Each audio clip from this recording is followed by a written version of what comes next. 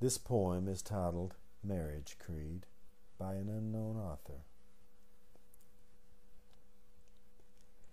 So now, little man, you've grown tired of grass, LSD, goofballs, cocaine, and hash.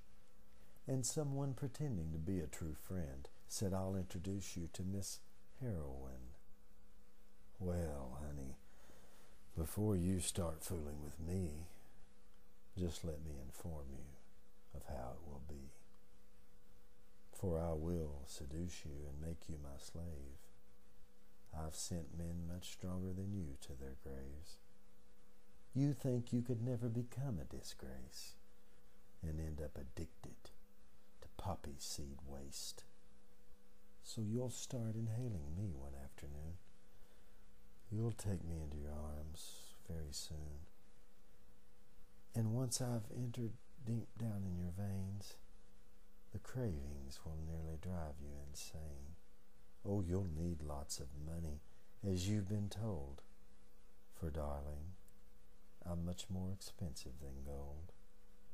You'll swindle your mother, and just for $1, you'll turn into something vile and corrupt. You'll mug and you'll steal for my narcotic charm, and feel contentment when I'm in your arm. The day when you realize the monster you've grown, you'll solemnly promise to leave me alone. If you think you've got that mystical knack, then sweetie, just try to get me off your back. The vomit, the cramps, your gut tied in a knot, the jangling nerves screaming for just one more shot, the hot chills and cold sweat, the withdrawal pains, can only be saved by my little white grains. There is no other way, and there is no need to look, for deep down inside, you will know you are hooked. You'll desperately run to the pusher, and then you'll welcome me back to your arms once again. And when you return, just as I foretold, I know you will give me your body and soul.